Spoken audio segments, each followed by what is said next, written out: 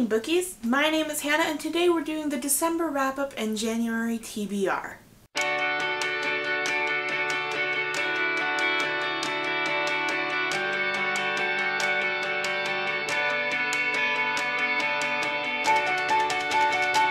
So with this obviously being my first wrap-up and TBR, it's probably going to be a little bit rusty and I'm kind of not sure how to do this, but I'm going to try my best.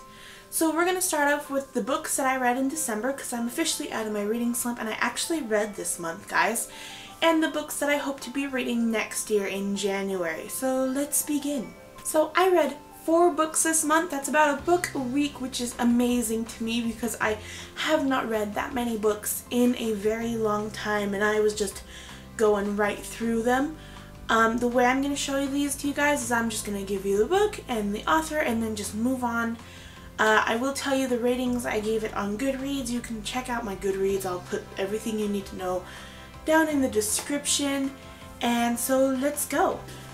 So the first book I have is The Bear and the Nightingale by Katherine Arden. I finished this in my 24-hour readathon, which I'll put a link for that video down in the description. Also, it's kind of boring, but if you want to check it out, you can go ahead and check it out.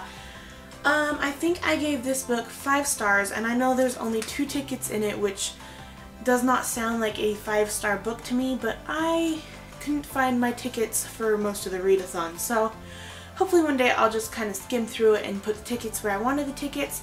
I really actually liked this book. It was a little slow at times, but I was never bored when it was slow, which when it usually gets slow. When books get slow, I usually am just like drop them and move on, but for this one I just couldn't. So yeah.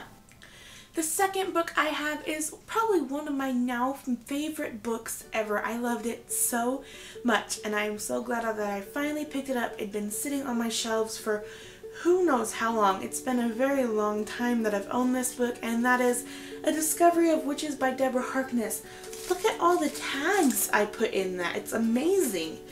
I had to give this book a 5 stars on Goodreads because I really absolutely loved this book so much. It took me quite a while to get through, probably a little more than a week, which would probably make up for the lost time, but I absolutely loved it so much.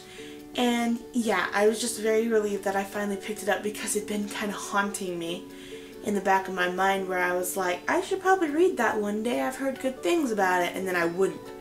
So this month I was kind of like, I'm going to read Discovery of Witches. I'm in the mood for Discovery of Witches, so I did. The next book I have is Beastly Bones by William Ritter. This is the second book of the Jacoby novel. It's in a 4-book series now. I didn't know the 3rd and the 4th books came out until just recently. And when I found out about that, I was like, well, geez, I probably should catch up a little bit. So I did. And it's got a little bit of the sequel syndrome or sequel sickness, where it's not as good as the first one, but I still didn't hate it. And it's very small. So I read it pretty quick. And so yeah. And the 4th book that I read this month is Walk on Earth, A Stranger by Ray Carson. I got this book for my birthday. The way it worked was my stepmom decided to randomly buy me a book to make up for a birthday that she missed. So she bought me this book. I requested this book and it sat on my shelf for a while. I was always like, oh, I really want to read it. I think in one of my past videos it is in one of the books that I wanted to read or something like that. And it's very, I think there's a review on it, but there's a lot of action, there's a lot of stuff that goes on, but she's got this power, and the book does not revolve around the power, which I somewhat enjoyed, but I also was like, you could have had the power a little bit more involved. So yeah. Okay, now we will move on to my January TBR. This is a little bit of a risky thing because I'm very much a mood reader. I can't decide books that I'm going to read for the month and then just read them, but I'm going to try that with this month because I think it's about damn time that I start on one of these books, so I'm going to try and do that this month. So the first book I have in the pile, I don't know if it's cheating or not because I've already started this book, but I plan on finishing it next year. I don't really, it's late enough in the year that I probably won't finish it in the next couple days. and that is Winter Song by S.J. Jones. I don't have a bookmark in it, which is horrible. How do I know what page I'm on? So I started reading this book in the readathon. I was listening to the Audible audiobook, and I absolutely loved it, but lately I just haven't had the time to read, only a little bit at night if I don't just fall right asleep.